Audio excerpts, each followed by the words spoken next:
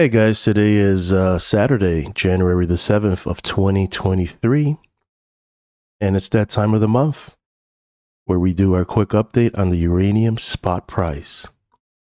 So without any further delay, let's get into it.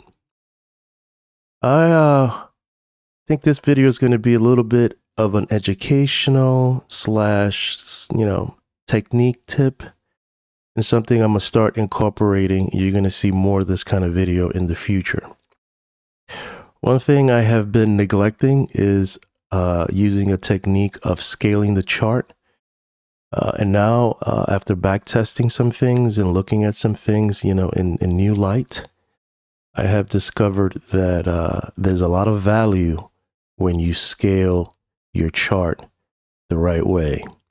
In regards to the geometry technique that I'll be showing you today in this video, using the uranium spot price. Gann was very successful in trading. His style was very esoteric.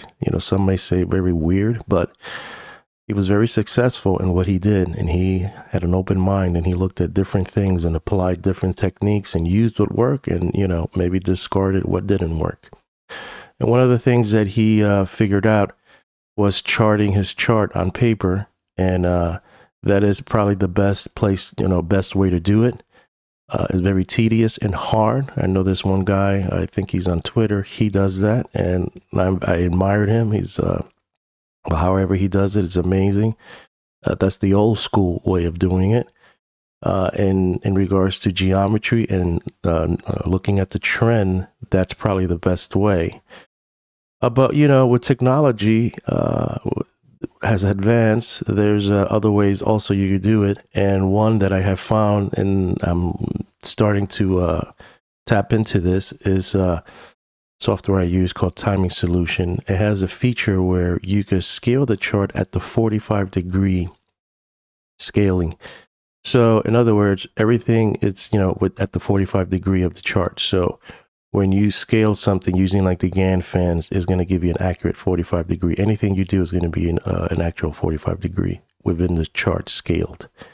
And I'm looking at it and back testing it, and I'm finding very good value and accurate information in regards to the trend, resistance, support, and turning points. So without any further delay, let's get into it. A couple of things I wanted to show you. The all-time high here, where we put a Gann fan, you see it's 45 degree, minus 45 degree, because it's down. So this is the 45 degree, and this is, you could also call it the 1x1. So there's a 1x1, 1x2, 1x3, 1x4. I'm guessing maybe this is a 1x8 around there. But the important thing is the 1x1, the 45 degree angle. Gann said a price or an instrument is stronger if it's, in an uptrend. It's stronger when it's above the 45. It's weaker when it's below the 45. So with that being said, you can see that price action have been struggling ever since we blew right through it, but then, just creeped right below it. And it's just kind of chopping around, consolidating at the 1x1 from this all-time high. So this is at a very important angle, if you ask me. Let's go then. You want to go to extreme prices. That's what Gann recommended. Go to the all-time high, or, important high, or an important low. So we're going to go with the important low from what the data that I have. And that's a 45 degree angle. This is the 45 right here, the middle. There's a 1x1. You can see that we're 1x1, 1x2. We're at the 1x3, and we're just kind of hovering, just finding support. And this is, mind you, monthly close price. So this is not day-to-day, weekly. This is where we close in December, 47.68. And it's an average. It's not, they say that, these people do what they call it, private, negotiations and stuff like that. So we really don't know exactly maybe what the actual price is, but this is on average. So I'm going to go with this, and this is by a reputable company which I follow, which is Cameco, and this is where they post their closing. So they got a uranium spot price, and then they have one which is called long term, which is higher. But I'm just going to go on average what we closed in December. So there's a little nuances you have to pick. But let's say that this is it on average. You can see that we're at the 1x3 finding support from the all-time low, but then from the all-time high we're finding resistance. This is a very important angle that you want to keep on your radar. When I say fractal, that means I start getting a little closer to the price action of what's going on. So I'm like narrowing in, and we take this low of 2016, 45 degree is this middle one. And this one is different because this one is a 45, it's a 30, and a 60. I didn't want all these lines here because I kind of want to just kind of clean up the chart. So this is the important one. And as of right now, in December close, we are below it. So we're a little on the weaker side compared to being above the 1x1 or the 45 degree, which will indicate that uranium price action is stronger. That could be subject to change, depending on this January. If we close somewhere around 53.91 or around there. What is this? This is January, February, somewhere around there, 53.36 or 52.99. And we have a close above that, then that's bullish. That's strong. We'll continue. Going from the top that we made of the close, 45 degrees right now, we had a tough time penetrating the 30 degree angle. And this is the 45, and this is the 60. So it's showing that there's something going on here in geometry when you scale the chart right, which I'm finding a lot of value to it. Let's continue. This is the ellipse from here, from this low, and what I'm doing, I'm focusing on this high and then having this shoot out into the future. And these are minor, this is the major scale. I wanted to show you something that I've found just doing this technique. Every time this circle major scale, like chromatic major scale, look at that, it found a top here. Mind you, and it's from here that I'm anchoring from here to here. This one found this swing high. From right here, it kind of found this swing high, and then it kind of collapsed. You can see that from right here, it found this swing high, and prices kind of pulled back, not as much. And then right here, this is the future now. So February, somewhere around February, because this is a monthly close, a monthly chart, it's going to be hard to indicate the day or the week, but the month of February is going to be interesting using this technique to see what's going to happen. What's going to happen to the price of uranium spot. And then in the future, they're like March 2025. So then again, I went ahead and created one called the minor. So that was the major I just showed you. This is the minor. So it's a little different. This one picked up this top here. This one, same thing here. This one picked this low, not exactly, but kind of picked a turning point in price action.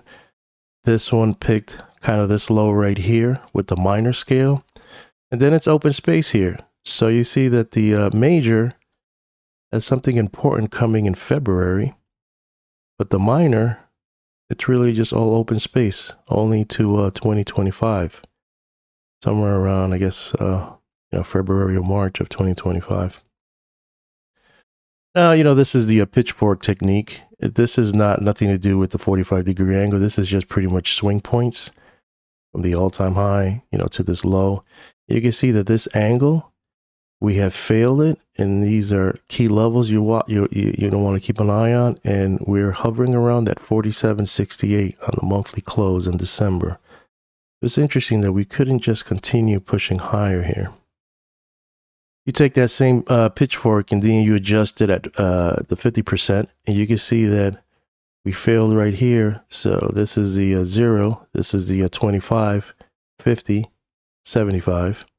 And we failed at the 25, but kind of finding support right here. We adjust that, you know, another 50 with an A and B adjustment with the program. You can see that we kind of penetrated this, but failed and closed here. So this is the 25. So I'm just showing you from, you know, different settings of the pitchfork, what, you know, what's going on with price. But what's important here is that this level remains, you know, a key level, 47.98. Using the parallel lines from here and adjusting it to that high, you can see that here was resistance using the parallel technique. I'm not saying it's going to go all the way down here, but if it ever does get down here, you definitely guarantee that there's going to be some kind of support coming into it. But I just wanted to show you the technique. And it's from 1, 2, 3, 4, 5, 6. The 6th line from that high. You could get this resistance level. Fibonacci, I went in from the extreme high, extreme low. You can see that we hit the 61.8, which is at 56.42. And it went a little higher, and I'm sure it probably went even higher because this is closes. And right now we're kind of like, you know, fiddling in the middle within that range. From the all-time high to the 2016, there is some kind of support here, which is at 26.6%, which is 46.29. So you want to keep an eye on that. And, you know, this is a little more fractal. You can say it's still strong. It's, you know, below at least 26.3, but if it ever pushes lower, you got that 43.04, which is at 38.2% on the Fibonacci level. And we're just kind of hovering around here. So there's ways to go if it's going to push lower to hit that. I'm using a cube technique, and you can see that right here, this will be also support coming down if it ever pushes lower. And the ellipse technique, you know, this is from the low high and just showing me the same thing I showed you with the circle, watching out for March and just kind of seeing when prices get to this to see what's going to happen in this arc. And this is all 45 degrees. So this is exactly, I did it from the high to the low. You can see that price action just kind of was below the circle, and then we kind of penetrated higher. So if we push lower, I'm going to be assuming that this line is going to be some kind of support that's going to hold uranium spot price. And I went even fractal. So you're now getting the idea of fractal. I'm going, you know, from circle to circle, you know, narrowing it down from here. And I want to see if we're going to explode. I want to go through that arc or that circle and break out of it. So this is right now the bubble that we're in right here. Let's see. I mean, not bubble like that's going to burst and collapse, but I mean, you know, within the circle. I mean, that's what I kind of call a bubble. Advanced support and resistance. This was a key level, this 1510, and now we're below it. Advanced support and resistance. You can see from these swing points, this was a very important level, and we failed right there, 57.74 in regards to the close. And now from this swing point to here, an important level to watch would be that 44.90 as a key level. So these are key advanced support resistance levels that I'm watching. And that's it. What's my thoughts, you know, the geometry, I think is very important. I think the most important things of all these right here is these Gann fans and this 45-degree angle. These are the most important ones. This one down here. And it's scaled 45-degree. And I'm going to start incorporating this on all my future charts. And I'm going to be calling them whatever the instrument is. And it's going to be scale. And I'm going to compare this with the Gann grid that I use that's not scale, but uses the 25%. You just kind of see how, you know, things move around within price action and just kind of back test things and just see, you know, what could give me an edge and what works and what, you know, comparing them, you know, both and just seeing, you know, just writing some notes and just, you know, building some data and information on these techniques. Well, that's it for uranium spot price. I just wanted to kind of give you a quick update on that. This was not pretty much cycles and everything. You kind of pretty much know the majority of the cycles. But if you do want me to work on cycles and stuff like that, I could do another update on that. But I thought this was probably more important in regards to geometry. Hopefully you like this video. Hit a like button, and I'll keep you posted on the uranium spot price.